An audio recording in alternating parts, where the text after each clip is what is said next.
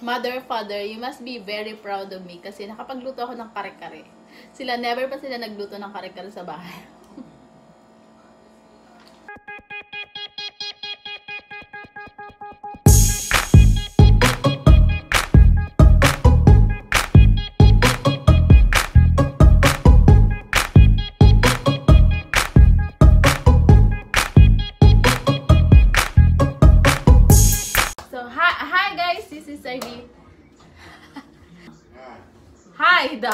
Hi guys, this is Ardine and welcome back to my channel. Ayan, so in today's vlog guys, magluluto ako ng kare-kare. Ayun, sobrang miss na miss ko na yung kare-kare guys. Ayan, paborito ko din talaga yung kare-kare. Minsan lang ako doon sa Pilipinas, minsan lang din talaga ako makakain ng kare-kare kasi 'di ba hindi naman 'yan usual na niluluto sa bahay. Sa restaurant lang ako nakakakain ng kare-kare.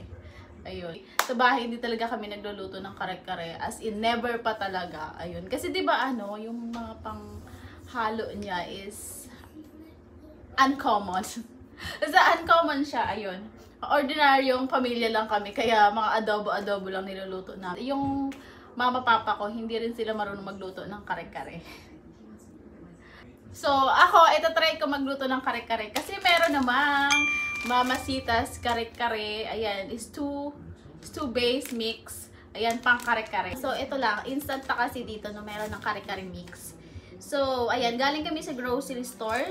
Instead na oxtail, kasi sobrang mahal na oxtail, guys. Nag-search ako ng ibang part ng beef na pwedeng i-substitute sa oxtail. Ito, beef shank. Beef shank. Ayun, so kaya ito yung binili ko. This is $5.43. So, dalawa lang. Ito lang siguro. Dalawang boto lang yung lulutuin ko. So, ililaga ko ito muna. And then, ayun nga, gagamit tayo ng kare-kare. Mamasitas kare-kare mix. And, ano pa ba yung mga pinagbibili ko? Teka lang, ano pa bang halo? Ayan, ito nabili ko sa Walmart. Eggplant. Alaking eggplant. And bok choy! Sobrang laki din ng bok choy dito guys. Na-amaze ako sa sobrang laki ng bok choy. Ito, paano kaya ito? Ihiwa-hiwain ko ito ng maliit. Tapos, alam nyo ba, last na to guys, nung pumunta kami sa Walmart, ito na lang yung natitirang bok choy. Buti na lang may natira pa. Kasi parang kulang yung kare-kare kapag walang bok choy. Tapos, walang eggplant, diba? And then, nakabili din ako ng ayan, green beans. Ito. Lalagyan ko din ng green beans. Sa Mexican grocery store ko nabili itong green beans. So, ano ba kailangan? 1 pouch. Ayan, iboboil muna yung meat. And then, lower the heat and simmer until meat is very tender. Adding water is needed, leaving about 3 cups broth. Ayan, so, papakuluan ko muna yung beef. And then, saka ilalagay yung gulay for 2 minutes. And then, ilalagay itong mamasitas. Okay, let's start cooking. I don't need to prepare onions and garlic. So, ito na talaga. Kompleto na to. Mag-a-add na lang daw ako ng peanut butter. Ito, sasaidin ko to. Tapos, meron pa naman akong ito, peanut butter. Ayan lang na i-add. So, let's start cooking! Ayan, I'm so excited. Ito yung dinner ko. Pinapahuluan ko na yung beef, guys. Gumamit ako ng kaldero. Alam ko hindi ito yung takip niya pero kere lang. Ang lalaki ng bok choy guys, oh. I decided, ito lang yung gagamitin ko. Ito lang. Diba? Sobrang lalaki naman. Ito, ano bang saan magaling yung bok choy na to? Kumukulo na ang ating beef. Ayan. And ito yung mga gulay ko guys, oh. Konti lang, ito lang.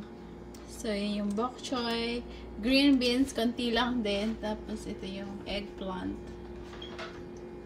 Nakaiba yung eggplant nila dito, no guys. Parang puro bulak yung loob. Naman ganyan yung eggplant sa atin. Tapos, ito yung aking bagoong. Yeah, may grapes ako dyan. Ano kakayang kakainin? What will you eat for dinner, honey? I don't know what you gonna eat. You! I said you. What will you eat? Find your need. You have spaghetti there. Oh, you spaghetti last night. I bought you some sausage. Oh, okay. Yeah. She wanted to put out an album. Yeah. I bought some sausage. I ate that. Okay. Gutom na ako, guys.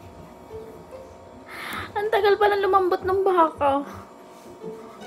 Nagugutom na ako, eh. Magluto na lang kaya ako ng itlog. Ano ba yan? Sobrang tagal pala nun palambutin. Dapat talaga pressure cooker kapag ganyan, di ba? Ay, naku. Nagugutom na ako, guys, talaga. Nagpapainit na ako ng tubig, tapos ihahalo ko na tong mix. Saka peanut butter. Ayun. Gutom na mi. May nabili akong chicharon. Ayan, may nabibili mga ganito dito sa Mexican store. Kahit sa Walmart, meron naman siya.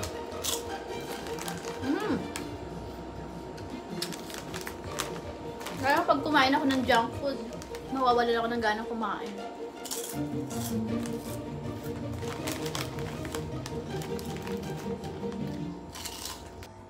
Yan, i-mix natin sa hot water to.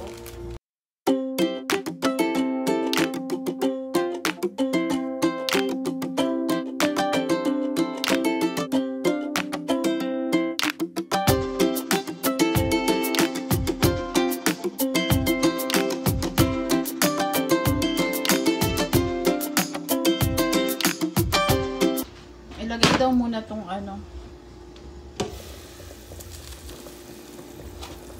Ito. Ilagay daw muna tong gulay.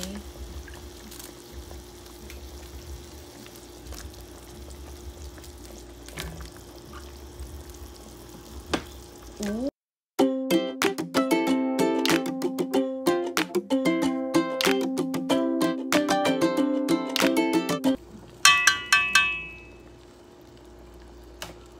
O, diba? Nilagay ko na yung mix, guys. Tapos maghihintay na naman ulit ako hanggang sa lumapot yung sabaw. Gutom na si Inday.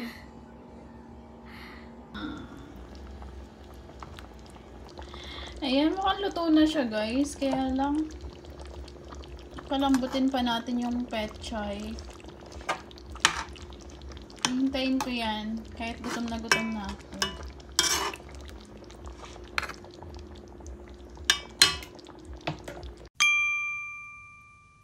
Ayan, this is my kare-kare now, guys. Look at that.